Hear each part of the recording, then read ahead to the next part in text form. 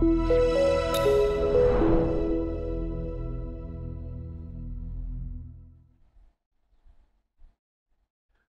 back to the Telecom TV Open RAN Summit and our live Q&A show.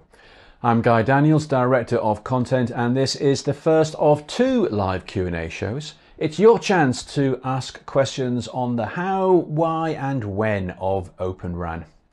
Now, earlier today we held a panel discussion that sought to identify the best telco strategies to manage an open and diverse supplier ecosystem. And we've already received a lot of questions from you, but if you haven't yet sent one in, then please do so now. Please use the Q&A form that's there on the website.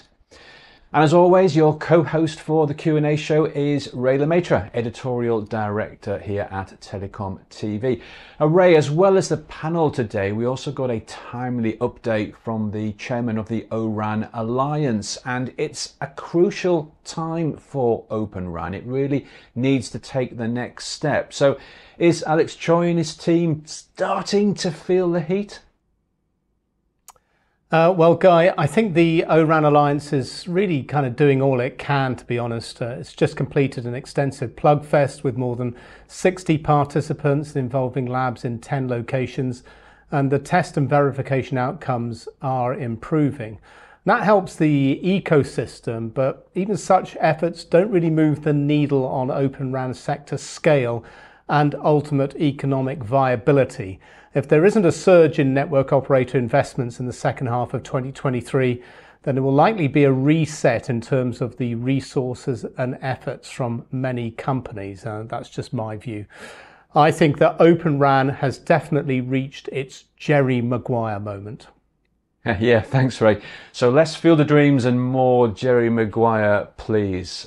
Little film reference for all our viewers there. Right, on with the show, and let's meet our guests who are eager to help with all of your questions.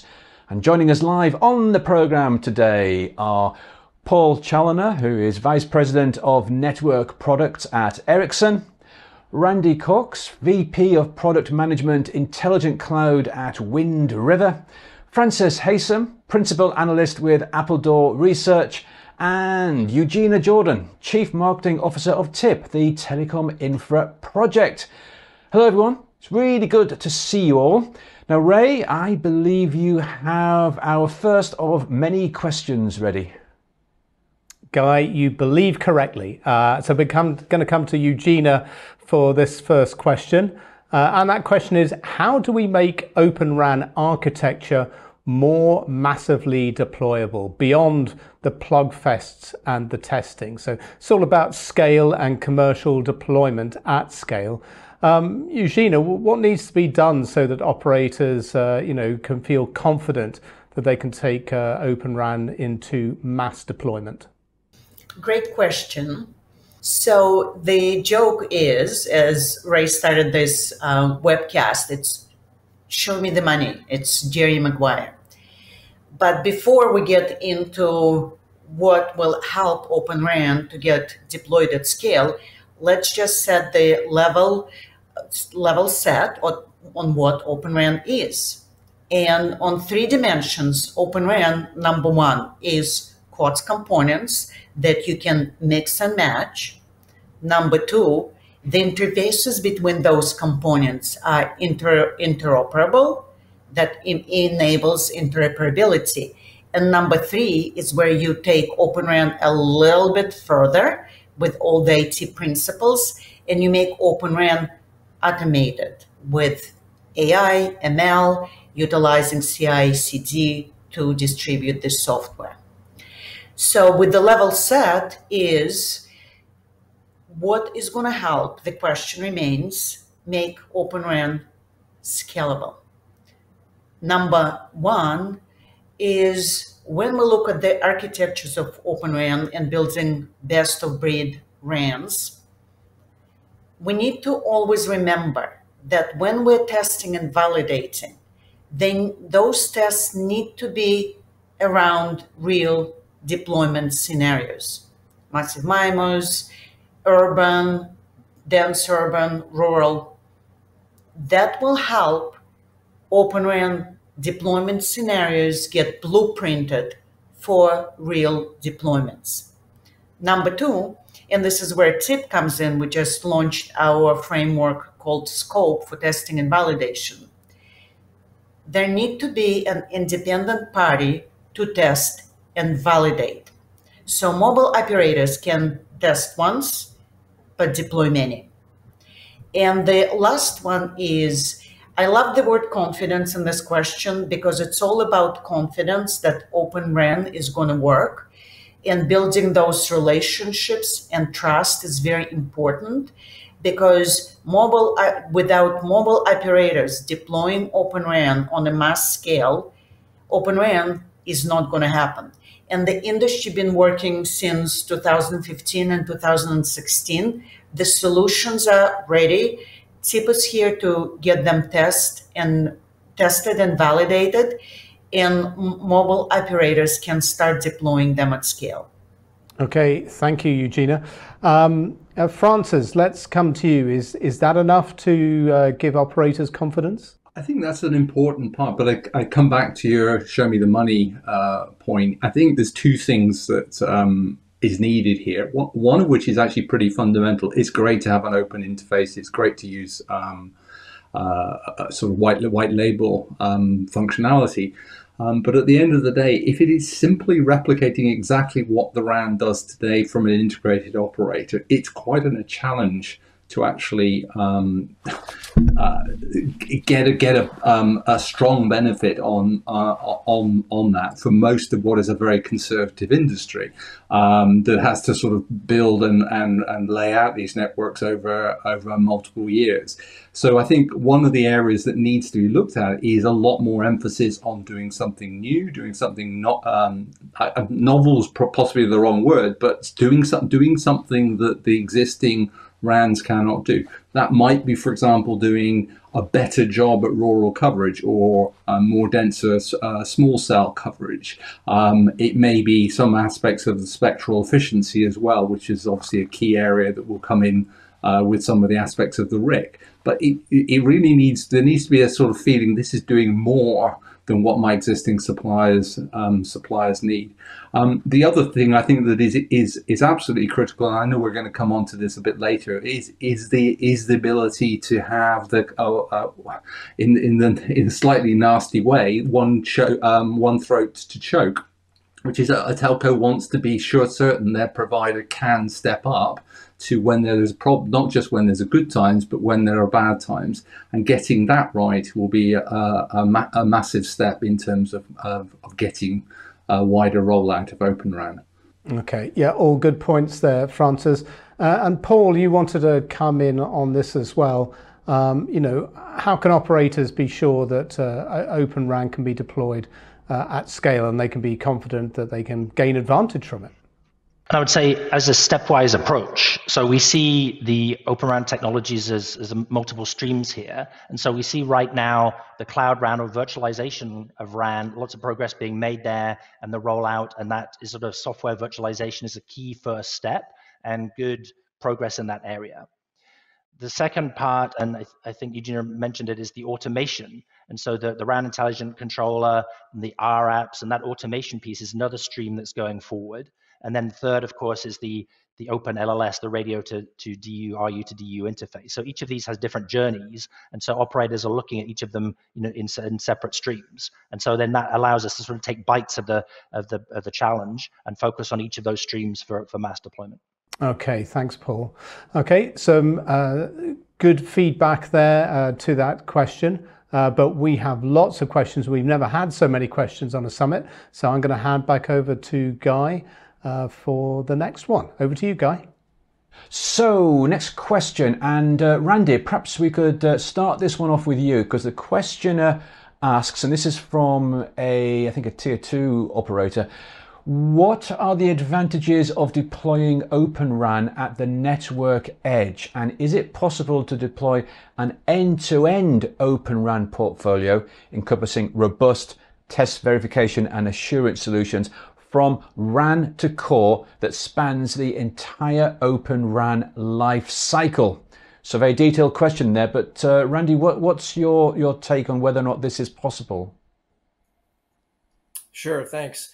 Happy to respond here. I guess as we look at the advantages of O-RAN, I think I would say for now, for this show, I would talk about two items. First, one, flexibility of choice for the operator, and secondly, innovation.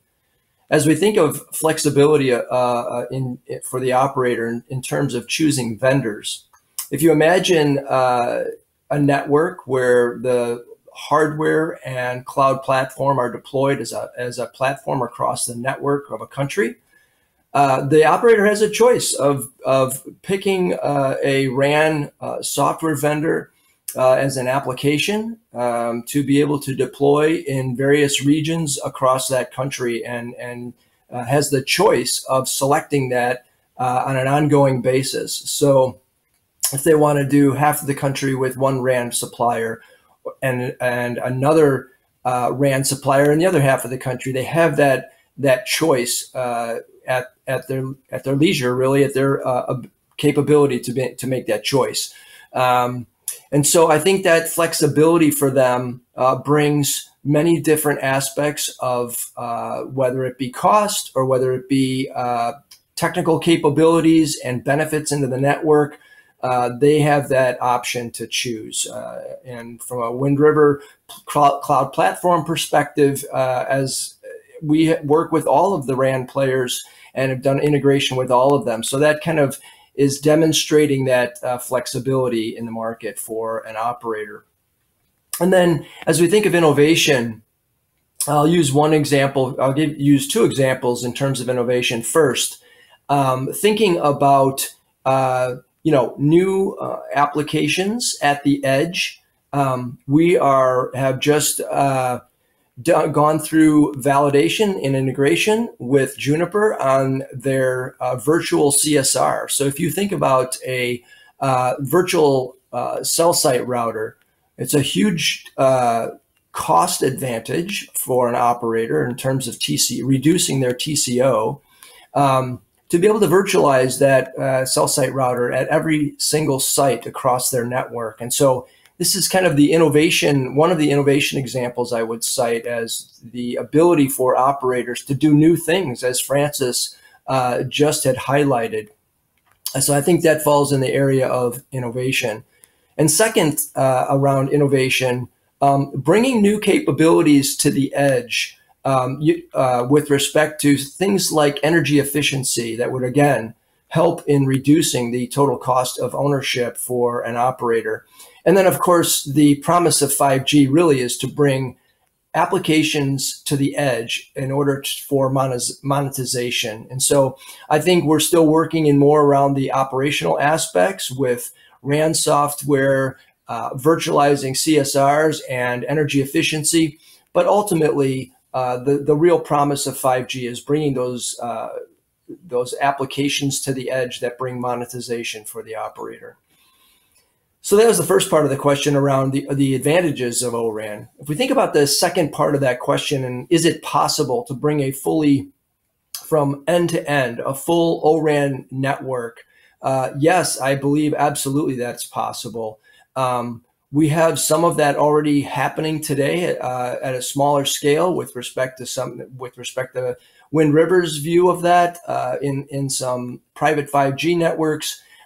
But we're absolutely looking at and able to provide both a core all the way to the VCU and ultimately VDU at the far edge as we look at it, a fully O-RAN compliant across the entire span of the network. So I absolutely believe that's possible from an end-to-end perspective.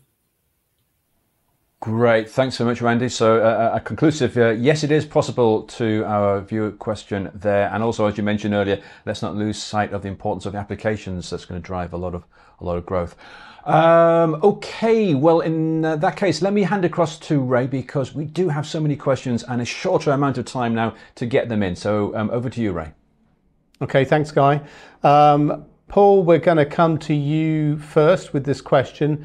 And the question is, how close are we to standardized products that are integration ready? Or how long before Open RAN can challenge the top performing legacy RAN kit? So are we in a position now where there's a pre-integrated set of Open RAN components, and are they ready to be compared equally with legacy RAN systems? So I think the first key is the interface specifications. And so O-RAN Alliance has done a good job of getting the specifications out. And it's really about the maturity and the robustness of those specifications. And so, for example, this week there was a big O-RAN Alliance meeting in Osaka in Japan talking about the interface between the radio and the baseband, the RU and the DU, and that made good progress in defining that next generation lower layer split, or the radio to baseband or DU interface. And so that's a good example of moving from the first generation to a next generation specification that will really help the industry in terms of performance. So it's really O-RAN done right.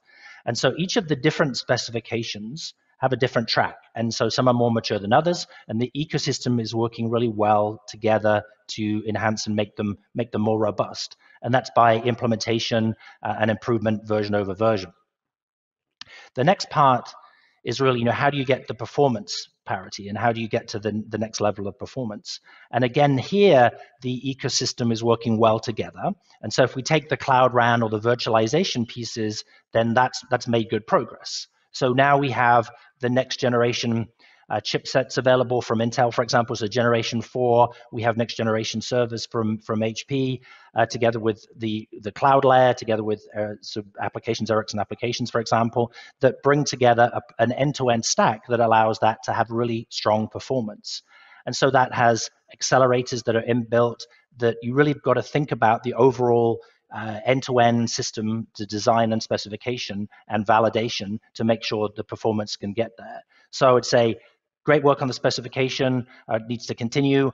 Continued work on the cloud layer and other such to improve robustness to really get to that next level of performance. So we're on the journey. It's going well, I would say. Okay, thanks, Paul. Really good points there. Eugina, we'll come to you next, and then we'll go to Francis. Thank you. Music to my ears, Paul. System design, system verification, certification. So at TIP, that's what we do. We test and certify products, and we develop blueprints, and then they go on the marketplace that we call TIP Exchange. So as an example, last year, I believe we certified over 70 Open RAN products, and they were certified for particular deployment scenarios. So it is a journey, as Paul said, and our organization, TIP, is helping the whole industry to get to Open RAN Nirvana as fast as we can. Okay, and Eugina, before I go to Francis there, do you have a time scale in mind, or does TIP have a time scale in mind about, the performance parity between Open RAN and traditional RAN systems? Really great question. It's not about the performance parity per se. It's about the requirements, because for certain deployment scenarios, you don't need feature parity. You have a set of requirements, and you have a set of performance requirements, and we work with our community to develop them. It's not that you need to match the performance requirements. You need to create solutions that will meet the requirements. Okay, thanks, Eugina. Francis, let's go to you next. Yeah, I just wanted to come in on a particular word that was used in the question, which is standardization. I think one of the interesting things about Open RAN, and it's to my earlier point, which is, do you want to do something new with Open RAN, or do you want to effectively replicate what the rest of the industry is doing? And I think that will be one of the key questions an operator needs to ask. Some operators want to do something new. It's often used as the poster child for Open RAN, but it's a key point that Rakuten, when they originally deployed, when they broke the radio unit from the baseband, they actually put a bespoke piece of software between the Nokia kit and the Altiostar kit. So it is possible to innovate in an open environment with a view to becoming the standard or evolving the standard, rather than necessarily always waiting for a standard to be fixed before you move forward. So I think there's a little bit of a dynamic here, particularly driven by what is increasingly becoming software rather than a hardware definition, particularly as you go away from the antenna and the radio unit. Great, Francis. A great point. It's certainly going to be a different type of ecosystem and development. Some people call it the Wild West. Some people would call it a great opportunity. Randy, let's come to you next. Yeah, I just wanted to comment a bit on the part of the question that was asking how long before O-RAN will perform at the level of some legacy kit providers. And I would say we're there. I know from the deployments where we are in commercial networks from multiple vendors, we're being held to KPIs of the traditional networks. And we are performing in that manner with all of the partners together. And it's a pretty strenuous and focused effort in order to make sure that we're performing at that level of legacy traditional networks. And so I would say how long before? I would say we're already there. And it does take some work, yes, in terms of optimizing the network. But from my experience with legacy technology and being part of a legacy a vendor, if you will, in my past, there's work to optimizing any kind of network to the high standards that most of our operators want their network to perform in. So I think we're there today with O-RAN. Okay, thanks, Randy. So answer to that traditional question, are we there yet? Randy says, yes, we are. Okay, Guy, over to you for the next part of the program. Great, thank you very much, Ray. Well, it is now time to check in on our audience poll for the Open RAN Summit. 1 question, 7 answer options, and of course you can pick whichever ones you feel are the most relevant. And the question we are asking this week is, which are the most important areas of focus for the Open RAN community during the next 12 months? And you can see the real-time votes right here. Quick scan of that shows TCO models still coming out on top. It is the same question that we asked last year because we want to track the changes if there are any. If you've yet to vote, then please do so, because we are already on for a record number of votes, but we want even more. And we'll take a look at one final look during tomorrow's live Q&A show. Okay, still time for more questions. So over to you again, Ray. Okay, thanks, Guy. Yes, we are greedy for votes. Don't stop voting, please. So next question, we'll start with Francis this time round. And the question is, who should carry the cost of systems integration of all the different vendor components in Open RAN?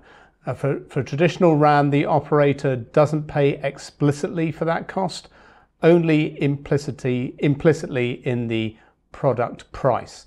So how does this work in Open RAN, Francis? Any sort of insights into that? Well, Ray, I guess like in any good question, the answer, it depends. We've mentioned this I think there's a fundamental sort of split between why a lot of people are looking at Open RAN. One is it looking at Open RAN as effectively an alternative supplier given the geopolitics globally at the moment. They see the opportunity to open up the competition. I think in that sense, it will be either a major supplier bringing it together or a system integrator bringing it together that can bring the level of service guarantee that a traditional operator will do. Whether that's implicit or explicit, I think it will depend in terms of the customization. I think the second a journey that is possible is really the one of innovation. Why am I using Open RAN to do something different? Am I using Open RAN to differentiate my business? And in that sense, again, there's a role for the CSPs, and we're seeing that already in some of the major CSPs in terms of their engagement with Open RAN. But at the moment, obviously, we're not fully in. We're still at the level. Particularly with the RIC, of still being in proof of concept stage. But I would see in that stage that maybe the CSP itself is the one that's taking the risk in terms of bringing it together, because they're taking the opportunity for innovation, for change that is going on there. Or it may be a system integrator that is looking at leveraging that change as a differential that it can sell wider to the market. So I think there will be a number of models in this area, but as I say, I think it really depends on what type of CSP is looking to, and how they're looking to use Open RAN. Yep. Okay. Yeah. All great points, Francis. Thanks. And Eugina, I think you wanted to come in on this as well. Great question. So, and I'm in agreement with previous speaker. It depends. It depends on who is doing the system integration. In the legacy world, we had either the vendor themselves, or the mobile operator, or the system integrator. So looking at the business model and what the motivation is of a particular party will drive the decision who will be bearing the cost. And it might be, as well as TIP is developing federated labs, it might be a community, a pool of resources, financial and technical resources, that will be paying for the integration as well. So with Open RAN, there might be a fourth option.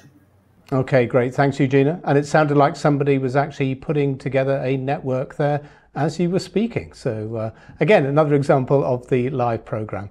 Okay, we are kind of getting towards the end of our program, but we want to get as many questions in as possible. So Guy, over to you for the next audience question.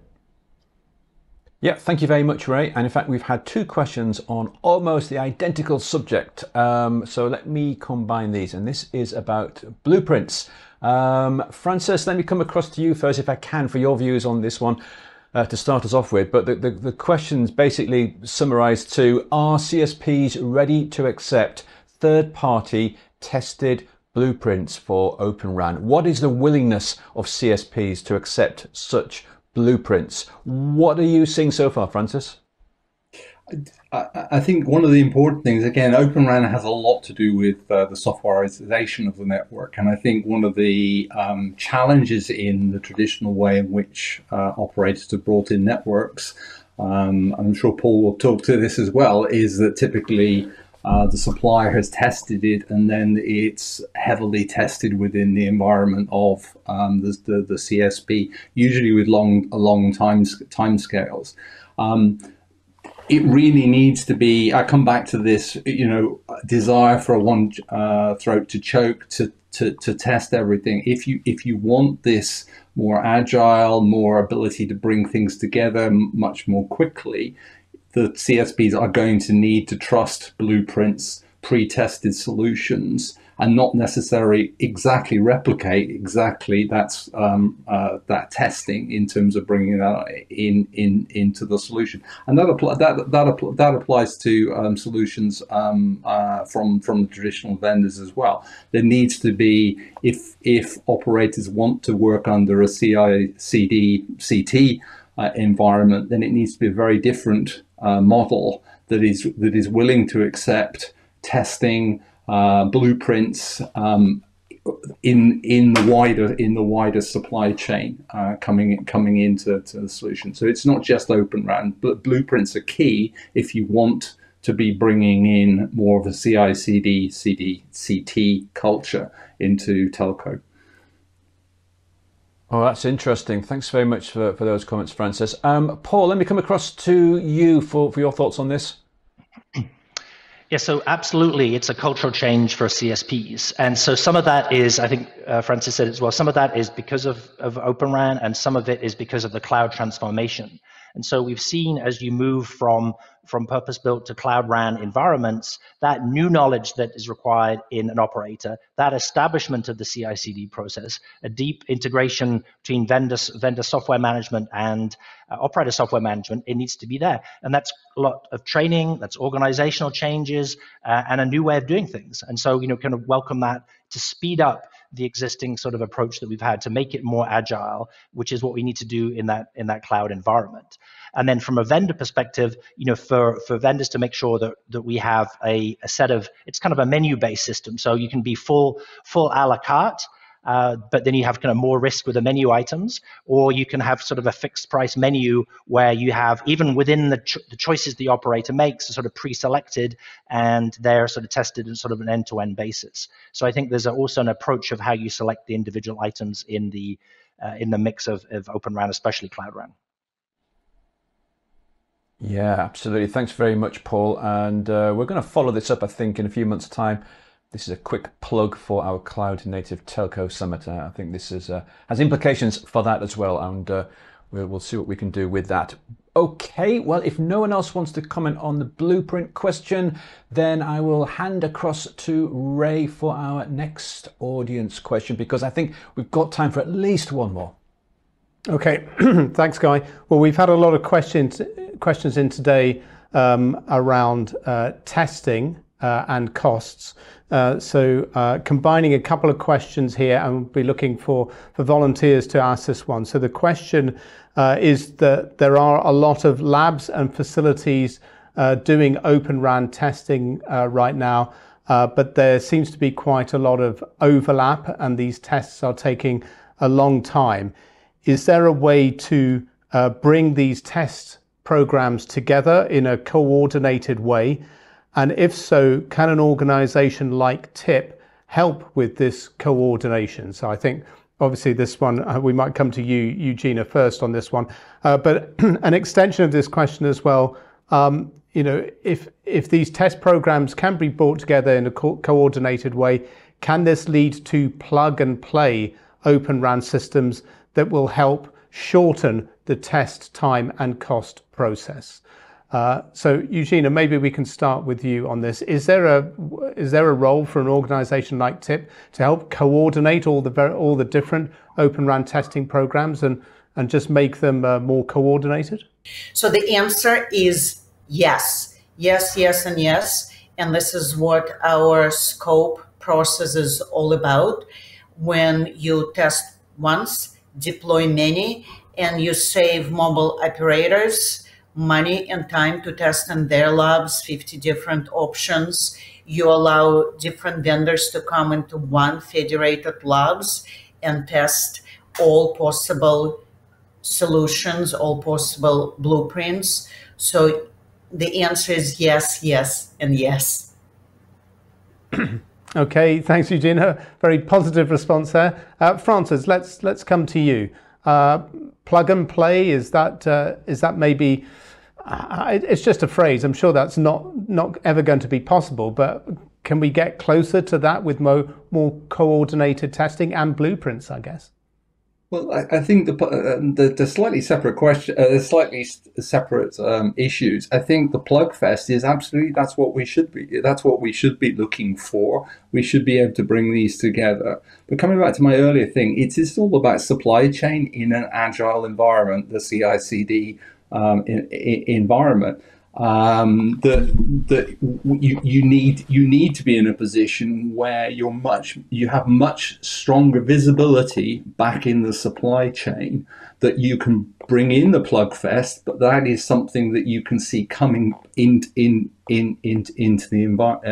the ultimate environment that's deployed later on. Coming back to the testing specifically, I think the issue we need to ask ourselves is, at the moment, yes, we are massively duplicating effort between different testing houses effectively, because effectively we're trying to replicate that old hardware delivery process, where effectively the complete solution is thrown over the wall, and then the telco retests it. I think again there's an opportunity almost for competition, rather than seeing the testing as replicating stuff, seeing the testing as part of some solutions and blueprints that are differentiating themselves. Maybe one test environment is better at delivering integrated solutions. Maybe there are different processes that go. So I think there's an opportunity here to, rather than see this as a replication, and start to see it as a differentiator. Testing as a differentiator. Testing is something that's more agile, that is quicker. And again, it comes back to your next the cloud native telco. It's about the adoption of what is a much more visible sort of visibility back into the supply chain that the telco is accepting, and an acceptance that not everything needs to be retested from ground zero every time. Okay, great. Thanks for answers, and a great point to end on there, because I think we're going to have to wrap up the show now. So I'll hand back over to Guy. Yep, thank you very much. We are out of time. We're approaching the top of the hour. So thank you so much to all of our guests who joined us for this live programme. Yeah, and please do remember to send in your questions for the live Q&A show as soon as you can. Don't leave it too late. And don't forget the poll. There's still time for you to have your say. So before you do anything else at all, please vote now. Yep, absolutely. Not tomorrow, but right now. We love to have your votes. And talking of tomorrow, see you on Thursday for the second day of our Open RAN Summit, where we have a panel discussion for you on how telcos can maximize the value of the RIC. Plus, of course, our final live Q&A show. Don't miss it. Goodbye for now.